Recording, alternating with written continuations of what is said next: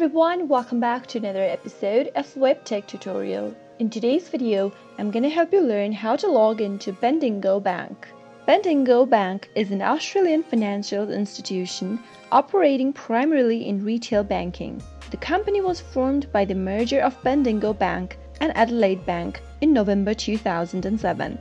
In order to log in, go and click open a web browser and then type in www.bendigobank.com.au and press the enter on your keyboard. Doing this will take you to its official website. To log into your personal account, go and click on the Personal tab at the top. Similarly, for business, you can go and click on the Business tab as well as Community.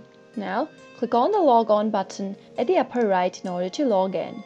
On the next page, you'll need to enter your access ID, your password, your security token if needed, and simply log into your account.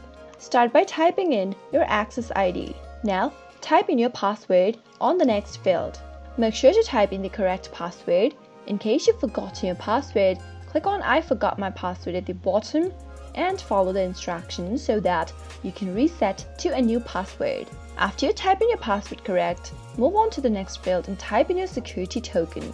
Now, if you want the system to remember you, click on Remember My Access ID, but if you are using a public or a shared device, make sure to uncheck this box for your security.